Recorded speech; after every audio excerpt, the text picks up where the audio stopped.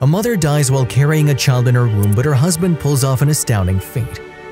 Suleiman maintained his composure as he sat in the waiting area of the hospital where his wife had been admitted. The 40-year-old sat in silence, seemingly unconcerned. Anyone else in his situation would be in a state of panic after the previous few hours had been so severe. Suleiman, on the other hand, was a man of faith. He was confident that because he was so close to God, nothing negative could happen to him. And ever since he arrived at the hospital, he had a sense of security as he prayed for the well-being of his wife and his son's health. Everything had happened so rapidly that the medical personnel had barely had time to ask Suleiman for the name and age of his wife, as well as the date of her pregnancy. His wife, on the other hand, had been stabilized, and in a more measured manner, he was contacted by a nurse who wanted to ask him more specific questions about his wife. Suleiman took the time to explain everything in detail. He informed her that his wife was 41 years old and that she'd previously become pregnant but was unable to give birth to the child due to an abortion, but she had not experienced any issues with the present pregnancy. In truth, the events had taken everyone completely by surprise. Yanina, the expectant mother, had previously competed as a high-performance athlete. She finished 6th in the Gold Championships in the same discipline and won the national ice skating title in the process. Currently, despite the fact that she'd previously retired from competitive skating, she devoted her time to training young skaters who wished to follow in her footsteps. Despite the fact that she's 25 weeks pregnant, she's not taken time off from work on the ice rink. Suleiman hesitated for the first time when he told the nurse everything that had happened. Was he guilty for all that had transpired since he had not asked Yanina to take a break? Hesitantly waiting was not an option at this point. It was time to hold to God even more tenaciously before and to continue to tell the nurse about what had happened.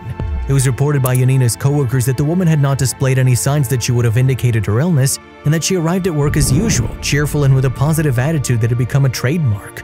However, the former athlete slumped and fell to the ground in a matter of seconds after she began to speak. One of her students was nearby and prevented the woman from smashing into the ground with her entire body weight. The girl was able to shield her from the immediate hit by taking her in her arms. After that, they summoned an ambulance and Suleiman arrived at the hospital within minutes, where he'd been waiting for more than 2 hours. The nurse was only permitted to tell Suleiman the truth, and she did so. Despite the fact that Yanina was in critical condition, she was still alive. The ultrasound that she had done on her part revealed no signs of any health problems with the baby. Even with the mother's failing health, the child has continued to develop normally and strongly. The doctor's unofficial opinion, which was still subject to change while they awaited the results of the subsequent examinations, Yanina had been involved in that accident as a result of forcing her body into a state of pregnancy when it would have been wiser to wait at that moment. Suleiman's next 2 hours were a source of frustration for him. His calmness allowed him to hold on tight to his faith and pray fervently for union, his well-being at various points during the ordeal. However, he did not realize that the uncertainty that had arisen within him was growing stronger and stronger, and his prayers were being interrupted by intrusive thoughts in which his mind made him feel responsible for the health of his wife and child. In the meantime, all he had to do was wait.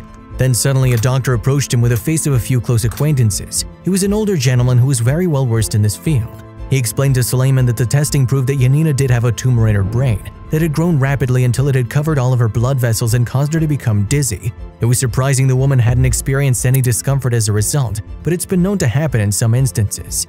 The doctor looked down at the ground with some trepidation and then without further ado admitted to Suleiman that Yanina's prospects of survival were virtually non-existent, and that for the time being the most important thing was to save the child's life as quickly as possible.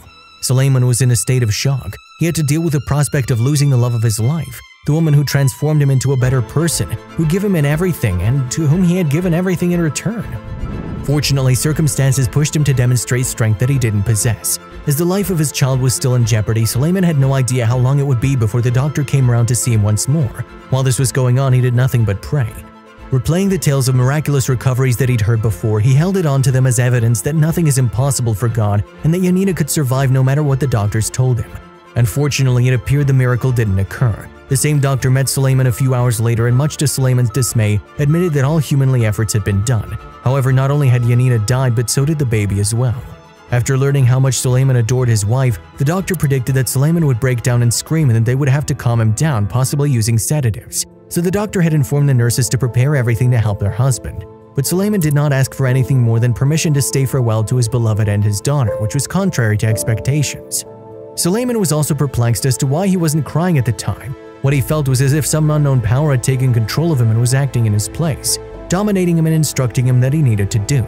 He knelt in the chamber where Yanina was present, folded his hands and lifted his earnest prayer to the heavens. Yanina's clinical death had been reported on the medical monitor until a few moments ago when a flat line appeared signaling her death. The monitor had now been restarted. Suleiman alerted the medical personnel and they were successful in connecting Yanina to a machine to keep her heart pumping, while strong doses of steroids were administered intravenously to help the fetus's lungs continue to function. Unfortunately, Yanina died of her injuries 2 days later. The miracle, on the other hand, had already occurred. Doctors were able to keep the infant alive and perform a post-mortem cesarean delivery because they had the time. They surgically separated the kid from her deceased mother and kept her alive in an incubator until her health had stabilized sufficiently to be transferred to her father.